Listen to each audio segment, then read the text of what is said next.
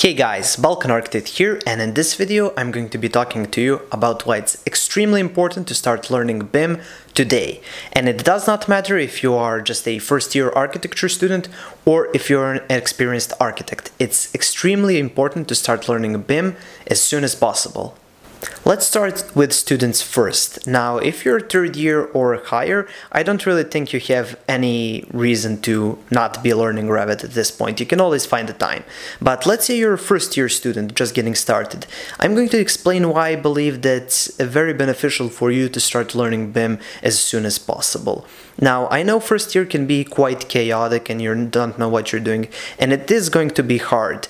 And when you're starting to learn any BIM program like Revit, for example, it can seem quite rigid, especially when you're trying to play around with architectural concepts that carry some wild shapes with them.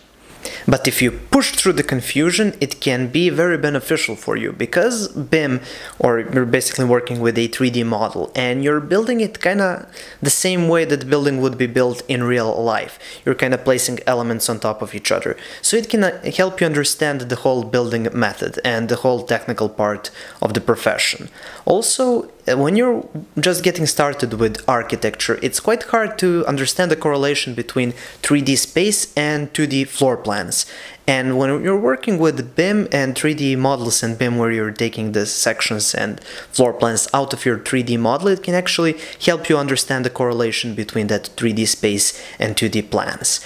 And one more thing, BIM actually pushes you to be better. It pushes you to solve all problems, because when you're just taking out floor plans and sections out of a general 3D building or 3D model, you kind of have to solve all the problems that you have in this building. Unlike when you're working with your AutoCAD and you're doing kind of 2D drafting, and then you can kind of conveniently place a section in the simplest part of the building, and when you're finished, the section kinda usually doesn't really match with the floor plan, but the professor usually just cares about the concept and is too lazy to check all the necessary technical stuff. Okay, that covers first year students, but you might be thinking, if you're at a university, why should you even bother at all to learn BIM?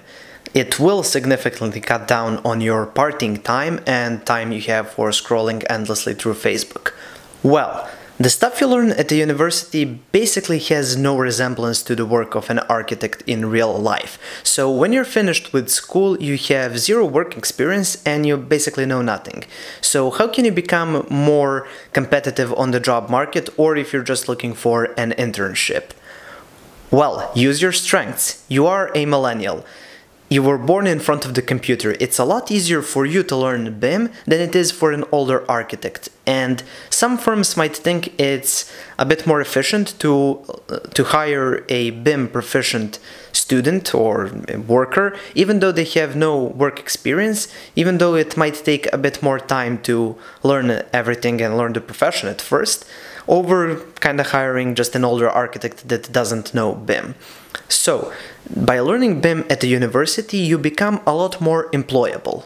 Okay, with students out of the way, let's talk about actual architects. So let's say you're an architect with a secure job and your boss isn't pressuring you into learning BIM.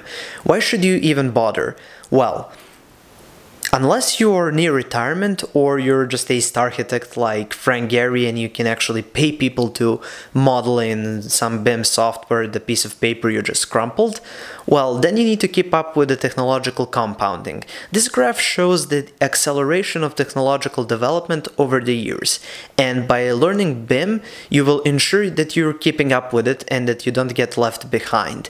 BIM is basically just the first step for you to understand the technology that is yet to come. With new smart plugins like Dynamo for Revit or Grasshopper for Rhinoceros, we're kind of slowly moving from the phase where we're just modeling architecture into the phase where we're actually programming it. One AutoCAD worker replaced 5 traditional draftsmen, and one BIM user replaced 10 AutoCAD workers, and that basically means that one architect/programmer will replace 10 regular BIM users. Now, technology is amazing and it shouldn't be feared, but for it to be utilized, we have to learn it.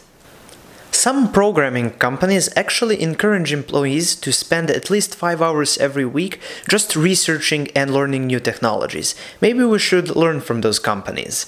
BIM is an industry that's growing at an astonishing pace of 20% annually. And as more governments realize the awesome power of BIM, it will soon be quite impossible to build anything without a complete BIM model. So be smart, think ahead, and you will prosper with the technology that is yet to come. Okay, that's pretty much it for this video. Thank you for watching. Please subscribe, like this video, and share it with a friend that doesn't really understand the power of BIM and the importance of it.